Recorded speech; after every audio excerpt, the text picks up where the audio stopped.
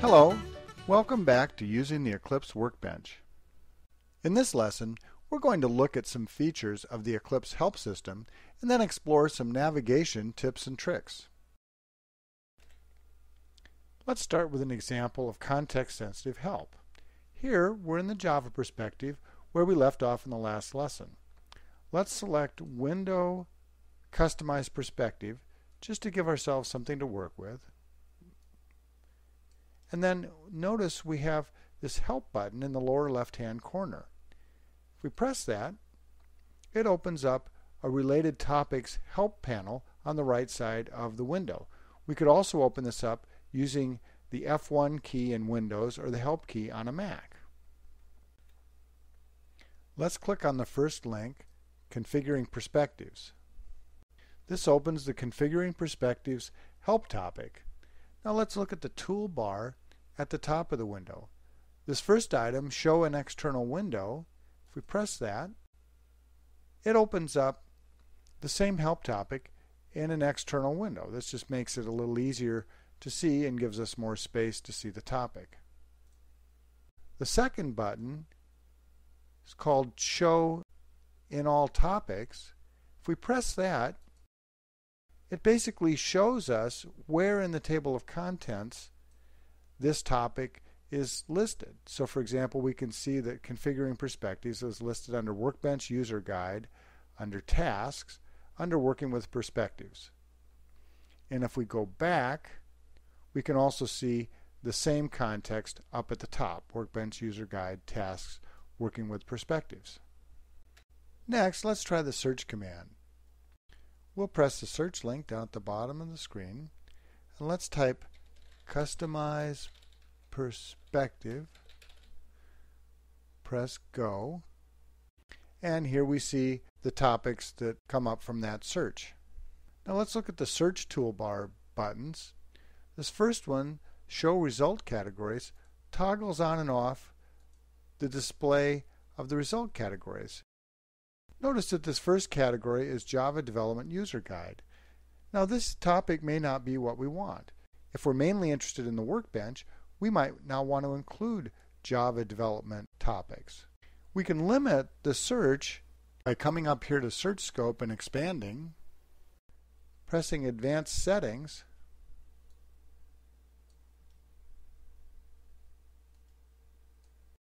and here we're saying Search All Topics. We can say search only the following topics, and we can say just search the Workbench User Guide. Press OK, and now if we press Go, we've limited our search results just to the Workbench User Guide. We can also create predefined search scopes. So for example, if we hit Help, Help Contents, we can press this Search Scope link, and for example, we can see that the default now is one that we created as a default search scope. We can also create a new search scope. For example, we could create one called Java that only includes the Java Development User Guide. So if we have help topics that relate to a number of different plugins, we can create a series of predefined search scopes so we can limit our searches and find the topic we're interested in more quickly. Two other buttons to note on the Help Contents window are the Print button, which lets us print a selected topic or a selected topic and all subtopics, and the Refresh Show Current Topic button. This button is somewhat similar to the Show and Table of Contents. It's handy after a search. For example, if we do a search delete perspective and find that topic, if we press this Refresh Show Current Topic button, it shows us where in the table of contents this topic comes from. So in this case, Workbench, Working with Perspectives, Tasks, and so on. Now the Eclipse help system lets us place help bookmarks in any help topic. This button here bookmarks the current topic. So if we press that, bookmark it. And then if we went back to Customize Perspective and found a topic there and bookmark it, then we can go down to this Bookmarks view and we can see both of these topics, so we can quickly go from one to the other. And up here we have buttons that allow us to delete, and again we have this refresh button so we can find where we are in the table of contents. We can also get to our help bookmarks from the context help. Close this. Let's go back to our context help by pressing the help button there. This over, and we can see we have a bookmarks link there that links also to our bookmarks.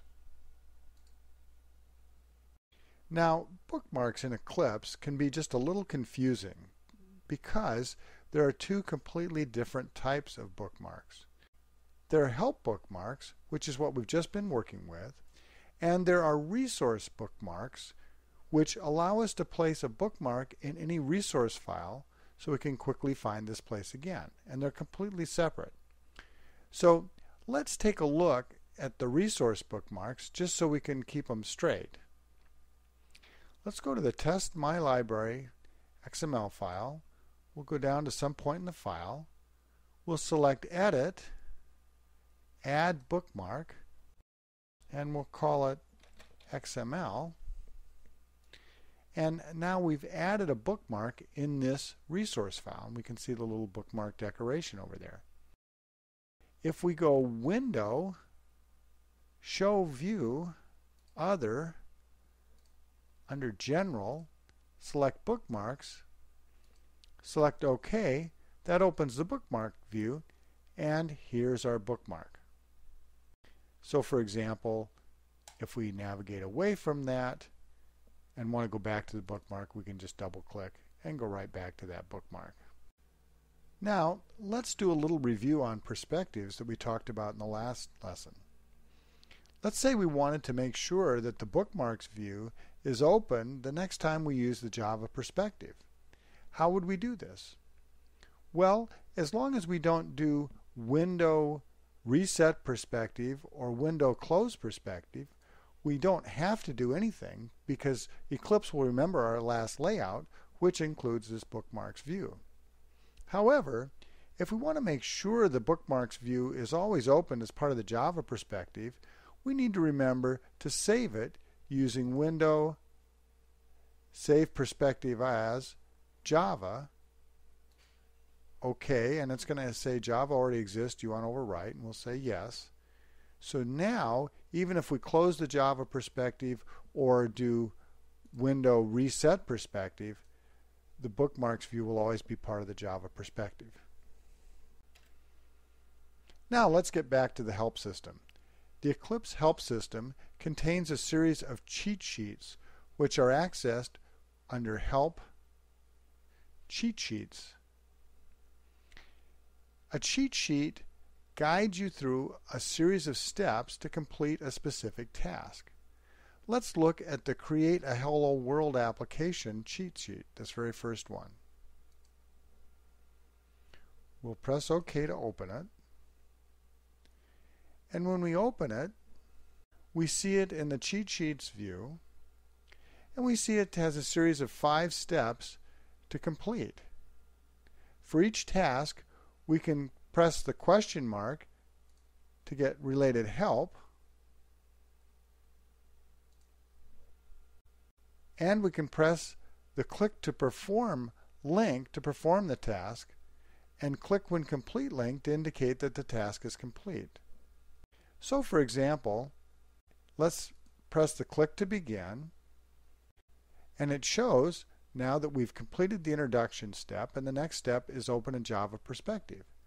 So we can press this Click to Perform, and since we're already in the Java perspective, it didn't have to do anything, but if we hadn't been, it would have opened the Java perspective. Now the next step is create a project. If we close the cheat sheet in the middle and then reopen it,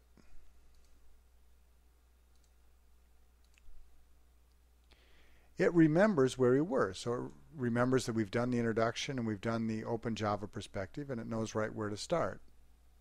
You can restart a cheat sheet using the pull-down menu. For example, if we go Restart, then it'll restart the cheat sheet from scratch. At this point, we've seen a number of the features of the Eclipse help system. Now let's look at some navigation features in Eclipse. We'll start with a new feature in Eclipse 3.3 that's called Quick Access. This is opened just by pressing Control and 3. So press Control and 3, and it opens up this Quick Access pop-up window. Let's type the word book. As soon as we type that, we can see we have a bunch of choices here. We have under editors, we have the book.java file, which is open up here. We have a bookmarks view under views. Under commands, we have add a bookmark, scrapbook page, more things about bookmarks, and so forth. So anything that has the word book in it, whether it's under editors, views, commands, menus, or new, appears in our quick access pop-up. So if we know part of the name of the command or resource, we can quickly find it without searching through the menus. Let's navigate to the book.java file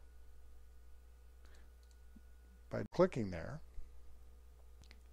And then let's try one more example.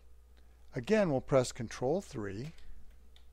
Now it gives us a previous choice. So if we wanted to go back to something we'd done earlier, we can. But let's just type in the letters P-E-R-S-P, which is part of the word perspective. We can see we've got a whole bunch of things related to perspectives. And then down here it says press Control 3 to show all matches. So let's press Control 3 a second time. And now we can see we've got an even longer list of everything that has the word perspective in it. So for example, if we go to the bottom of the list, we can easily find the Perspective Preferences menu choice. So Quick Access is a very handy way to find a resource or a command just by typing part of its name. Before we finish this lesson, let's look at two other navigation options in Eclipse. These two buttons up here, back and forward, work just like you'd expect, taking you to the last or next resource you were editing or looking at. For example, we're at the book.java file. Let's go to the text file here, and then let's go over to the XML file. And if we press back, we'll just go back to exactly where we were. And we can also see here we've got all of our options back and forward in a pull-down menu. We can do shortcuts for these. As we can see in the tip there, Alt plus right is the same as forward, and Alt plus left arrow is the same as back. The other navigation option is called Last Edit Location. This only keeps track of places where you've actually edited a file and made changes. So for example, if we go to the text file and make a change, then if we go to a different file, we can go back to the last edit location, and it'll take us back to the last file and the exact location we were editing. Note that this also works if we're inside a file and have edited several different locations. It'll take us to each location we've edited. Whew! In this lesson, we've learned about the Eclipse help system and looked at quick access and some other navigation options.